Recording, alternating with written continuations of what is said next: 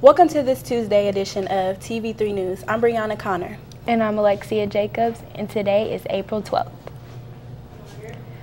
Well, if you've been in the last year or so, you've no doubt noticed all the signs prohibiting the transfer of firewood due to the emerald ash borer.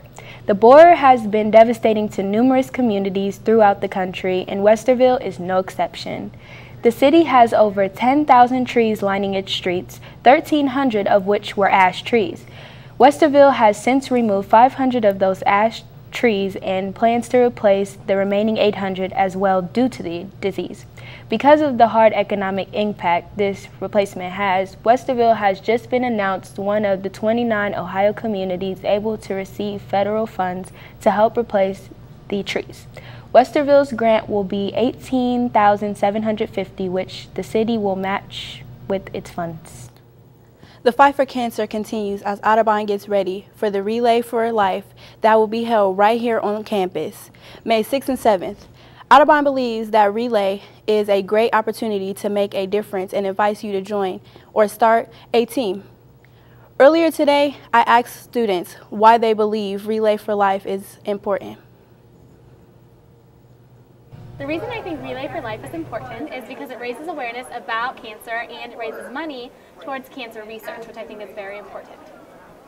The reason I think Relay for Life is so important is because it brings Otterbein students together with the community to support a cause. I think Relay for Life is important because cancer research is important because it affects a lot of people.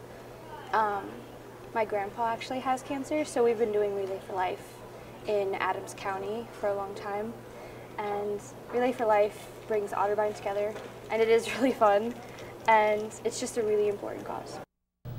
If you are interested in joining the fight against cancer, please contact one of the student chairpersons. Their contact information can be found on the Otterbein website.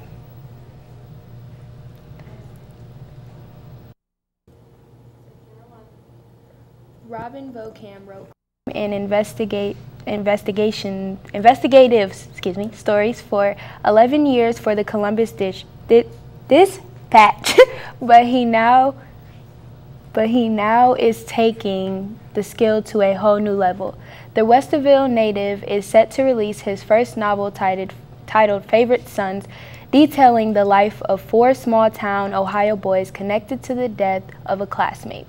The story is told from the perspective of a prosecutor preparing to run for Ohio Attorney General and picks up 30 years after the incident when the boys are all grown. The novel is being marketed as a legal thriller, but Vocam says it also continues an element of mystery and thriller. The book is due out on shelves June 1st. According to the National Education Association, it is estimated that 160,000 children miss school every day to the fear of attack or intimidation by other students. Otterbein recognizes this problem and will be participating in the National Day of Silence on Thursday, April 14th. For this event, thousands of students nationwide take a vow of silence to raise awareness of harassment based on sexual orientation, name-calling, and bullying. This event is not intended to obstruct academic or professional obligations. There are lots of ways to participate, such as being silent for the day, being silent in the hallways, the campus center, or your resident hall. Your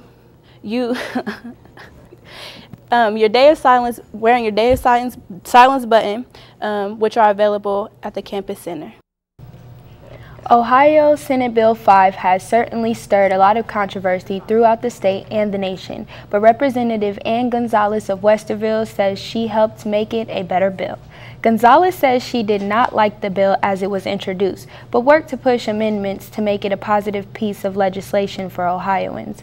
Gonzalez said she is most proud of her work on the amendment to allow police officers and firefighters to collective bargain for their safety equipment. Another amendment Gonzalez worked on was a provision to allow the Department of Education to contribute 15% of standards for performance guidelines, which will replace the current seniority system.